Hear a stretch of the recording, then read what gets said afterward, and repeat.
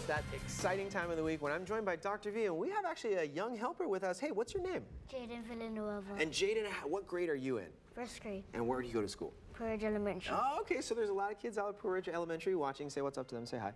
Hey, right on. Now, Dr. V, what are we doing today? And I got a list of things, and it looks like we're talking about the moon. Yeah, it's a special experiment, more of a demonstration of phases of the moon. Phases of the moon, all right. And he's super lucky today. He's going to be the sun. You're going to be the sun. Nice. And I'm going to be the earth. Okay. And this is going to be the moon. Okay, so we're doing a little solar system thing here. Yeah, it's more of a showing the phases of the moon, like different steps. So you're going to be the director. Okay. Okay. And we're going to probably shut off the lights, right? Right. So basically, you know, all the phases depends on, you know, the relative position of the sun, moon, and earth. Right. So it's what you see from the earth is important, right? Okay. So he's going to stand here. Go ahead and bid there for the position of of the sun. He doesn't move. So he has a flashlight in his hand. So he's the sun. Right. His job is to always shine the light on the moon. Okay. And then from Earth, what I see, that's those are the different phases of the moon. So that's what you're seeing on Earth. So you're like a person looking up at the sky. So Jaden, if you can shine the light here. Okay. So hopefully it looks good on camera. Right.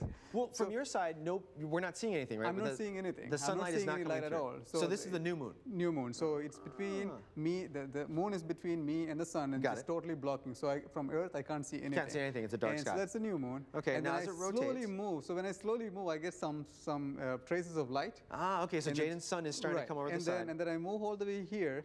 So it's more of a waxing zone. Okay. So and then when I'm here, it's of a quarter moon, so I can see it like 1/4 here, right? Right. Mm-hmm. And then I go again. Okay, so this is as the month goes on, you're continuing to turn. And hopefully the camera is turning with me. Our cameraman Brandon's doing an excellent job. And then I come all the way here. So the Jaden's job is always shine light on the moon. Okay, so as Jaden's getting right over the cameraman and you, because you represent Earth, and now you're seeing the whole moon there light up. Right now I can see from Earth, I can see the whole moon. Okay, so this is a full moon. I go to you know, now it's more of the waning side. So I go on the again, I keep rotating. Got it. Now this is again, this would be more of a waning moon, right? Right. So I can still see some portion of the moon, and slowly I come back to the initial position. Which is the new moon again. It's basically takes about 30 days. Okay. So, well, Jaden, as being a good job being the sunshine, did you kind of make a little sense there about how the moon works?